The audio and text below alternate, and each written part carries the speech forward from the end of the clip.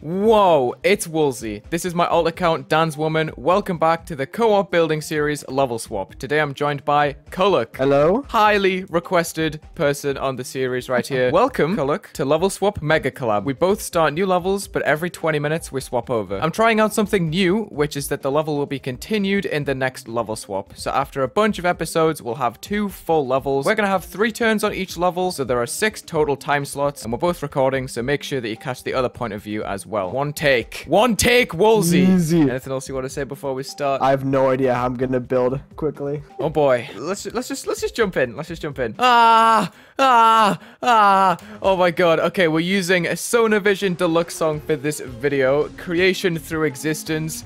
This is a pretty nice starting point for a level, because I get a few seconds leeway at the beginning with some sort of glowy transition with this sound right here. Probably going to put that as a 2x mini cube that goes along the ground. I'll probably put a couple of slopes in there, just so there's like a little hop, skip, and a jump towards the beginning. Nice. There's going to be a size portal and then a speed portal, and these are going to have groups 2 and 3, which are going to fade on. 0.2 fade time to full for each. Then that's going to lead on to a yellow pad. I guess this can also fade on. I kind of didn't think about that. It's going to have a slightly shorter fade time because it's more important than the portals and stuff. Going to try and make these structures quite sleek and long instead of just being boxes like normal. Although I guess I could move this out a little bit and have a jump on the end for the sink. It's going to be very interesting to apply the level swap concept to an actual full level. So again, I'm trying to keep these structures nice and long. Gonna have to use a lot of spikes for that, but I think it's worth it. I do the stylistic choice of raising them off the block a little bit. Except these spikes just aren't the same. I don't know why. I'm gonna have to move them up a little bit extra. Gonna keep the first few jumps pretty easy and then lead on to a slightly faster mini cube. That's definitely gonna pick up the pace a bit. Okay, so we have blue orbs that are split up by a fake yellow. Gonna actually lead onto a yellow after having a fake of it. Okay, I think that's cool. And then we can have a block right here that stops you from jumping, maybe. Hold on. Remember, I want to keep the structures long, so maybe we could extend that platform out and have another blue orb there. I'm trying something new with this that I haven't really done before with the whole structuring. I wonder if I could put another slab right here, extend this block out, put more flat spikes, and then put an orb like there, maybe, and put a huge J block to stop you from holding that input and dying to the spikes there. Like that, and then lead into a ship. But I'm going to do the portal trick where you set it to a group and you move it up to keep the boundaries close to the ground, because I hate it when the boundaries get lifted to an awkward level down here. I'm racking my brains pretty hard to get this long structuring to work, dude. Oh god, now I'm panicking because I'm starting to run out of time a little bit. I like this quite a lot as a level because it starts off nice and slowly, and then when you really hear the drums come in, it kicks off. It's like a nice transition. We could have a text card or something that says CuLuC or whatever the level name's gonna be. Okay, that is round 1 completely done. Oh wow, that went by fast. It did. You'll see that structuring and gameplay is not exactly my strong suit. So this is what I'm going to be working with for the first episode of Level Swap MEGACOLLAB. With a Creo song, We Can Dream. Oh, so you're like a pro. I see. I'm a what? Oh, this is neat. I like it. I'm ready. I don't know about you, but I'm pretty confident. I think I'm ready. I kind of feel like using the black clouds right here, a little bit disproportional in size like that, and just kind of rooting these together. So on B4, don't fade, don't enter. I'm just going to rotate these little clouds. I'll probably put them on like low opacity or something. Maybe even less, like a 0.35 or something. Okay. And then we can copy paste them with full opacity, but much smaller on a 0.65 scale. Something down there to kind of bunch it up and make it a bit more layered. So that's like a little underlay thing. And then we can add maybe some glow pieces on top. We need to commit to some colors immediately, otherwise this is just going to be completely lifeless, and I don't want to hand all of the coloring over to CuLuC. So maybe if we have like a light yellow with a blending piece on top that can have a group, and this all needs to be on B3, don't fade, don't enter, so it doesn't go above any other details that we're going to add, but it goes on top of the clouds. So I'm going to make some alpha changes for group number 3. There we go. We have our little flicker to the glow, and we can start adding these on editor layer 3 to the insides of these blocks with different scales and stuff. And we're probably going to link this together with some sort of line. It's pretty awesome to get to work with CuLuC because he is pretty artsy. More artsy than I think anyone that's been on this series before. There we go. So now I wonder, can I join these up with little objects like these? Maybe scaled down a bit, pushed onto themselves. Let's say we stick with this color, right? If I make it a bit darker, we can probably make a background blending of some sort with a bit more brightness. There, that might not be bad.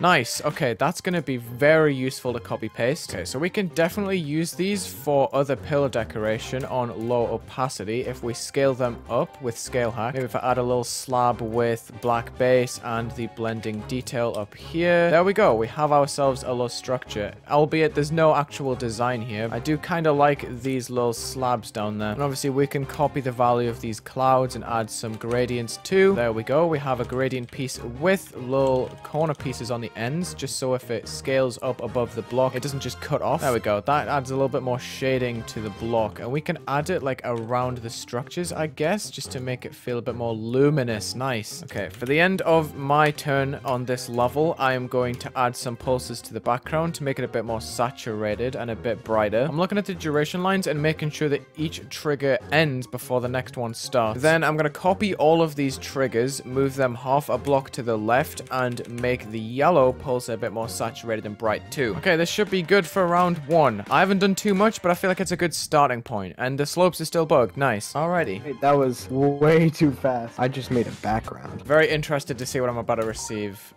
W2. What? How?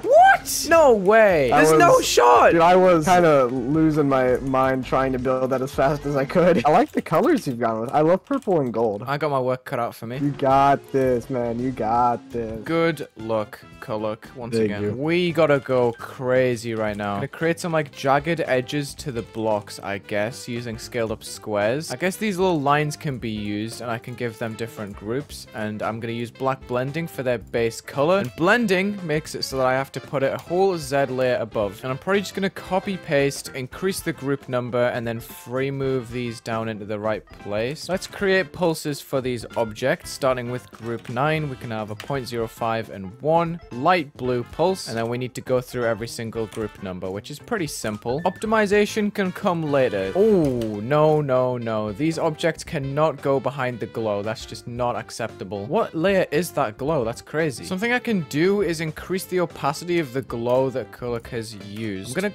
try and make it like 0.9 or something. Not quite full, but I could just kind of increase the exposure of that glow real quick. And then I think the trees are using color 10 black. Yes, they are. I think the black could look pretty funky if it's boosted to like a dark blue. Then I'll probably just increase the fade time a lot to exit. Okay, so there's a decent start. We got some edges to the blocks. And I'm probably going to create like a weird looking rotating object, reusing the same groups that I did earlier. I think it started with 8. No, it started with 9. My bad. So these are going to be on black blending to start off with, just like everything else. And then I'm going to rotate, I think, 45 degrees.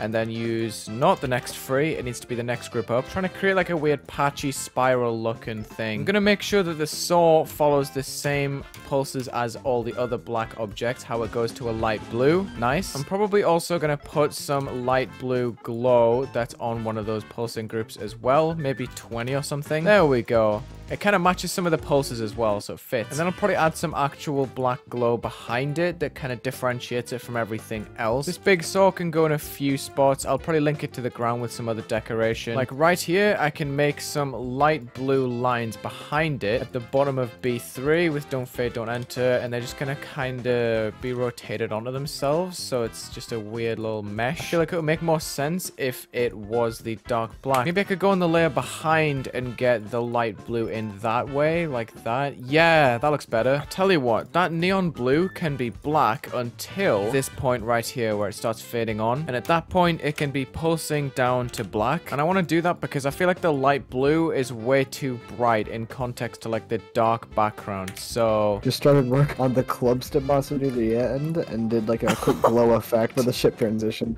okay. Oh.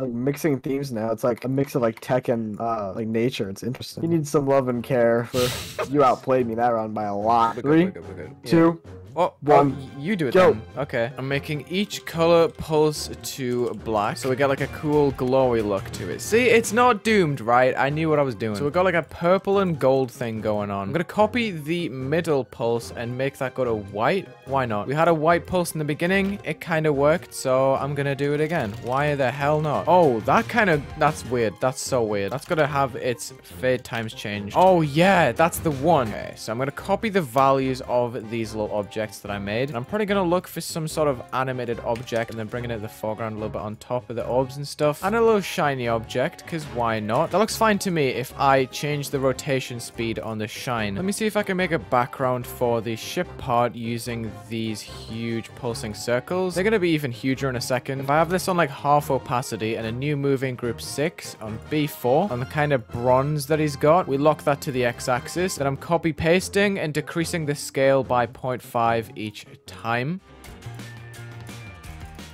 Okay, maybe not that color. That color kind of stinks. We don't have a purple blending. Okay, we're going to use the next three, and we're going to copy color channel 22 with blending, because that looks like quite a nice purple. So we're just letting the animated object do all the work. And scale hack, of course. Don't forget scale hack. Shout out to scale hack for this. And this should make it so the inner circle is super bright, because of how the blending stacks all of the brightness together.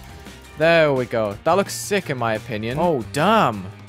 I added a pulse to that goes every couple of seconds, and that makes it go crazy in its color. That's sick. Wow. Okay, with some hue changes, I'm probably just going to add some arrows in at the beginning. Probably going to add some weird fire to these if I can, just to add a little bit of spice to these and make it a bit less, I don't know, regular, I guess. Let me see if I can stack this object as well and make it look a bit cooler with a bit of flipping and stuff. I'll add a few little spikes down there as well. Scale it up as a collective. I wonder if I could use this object as a design really quickly using the same colors that he did, 15 and 16, and then maybe adding some glow underneath. Something like that, because it looks pretty cool, right? Ah, it looks bad when the circle's there. That sucks. I got some ideas for you. We'll see where they go. I think I've got the beginnings of a cool level ready. The beginnings, yeah, but it's round 4 and there's 2 rounds left. W4. I'm excited to see this. Damn. What? I don't know how to work with this, but it sure as hell looks good. I think it'd be cool if there was almost like cyberpunk stuff like poking out of the rocks. I will see you soon.